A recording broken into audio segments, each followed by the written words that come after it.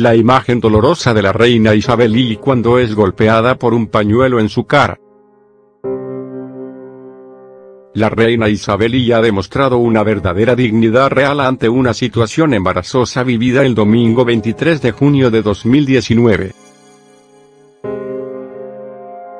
La monarca, vestida con un brillante traje rosa combinado con un sombrero del mismo color decorado con flores y plumas, estaba disfrutando de un partido de polo en el torneo Royal Windsor Cup donde presenció una competición entre varias celebridades extranjeras. Pero el viento de ese día iba a jugarle una mala pasada. Mientras bajaba las escaleras del hall donde se encontraba, una ráfaga de viento arrojó uno de los extremos del pañuelo negro de una mujer. La actriz Gillian Anderson, que acompañaba al músico japonés Yoshiki contra la cara de la reina. Mientras que la monarca ni siquiera parpadeó ante la situación y terminó de bajar los escalones sin mirar atrás, muchos de los presentes se escandalizaron ante la situación. El músico rápidamente apartó el pañuelo mientras que la actriz Gillian Anderson mostraba una expresión de total asombro.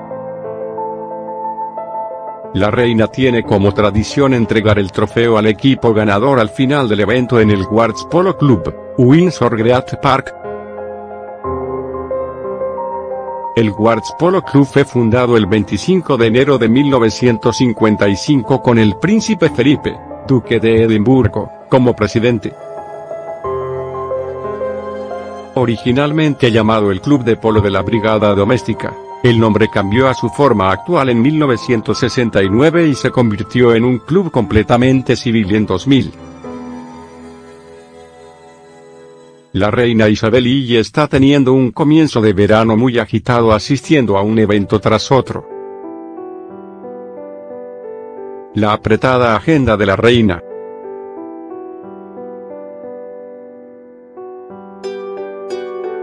Durante todo el transcurso del Royal Ascot, la reina ha acudido cada día a todos los eventos celebrados. Además de eso, la monarca también ha estado asistiendo a varios eventos desde celebraciones de aniversario de empresas británicas, eventos familiares o la procesión de la Orden de la Carretera 2019.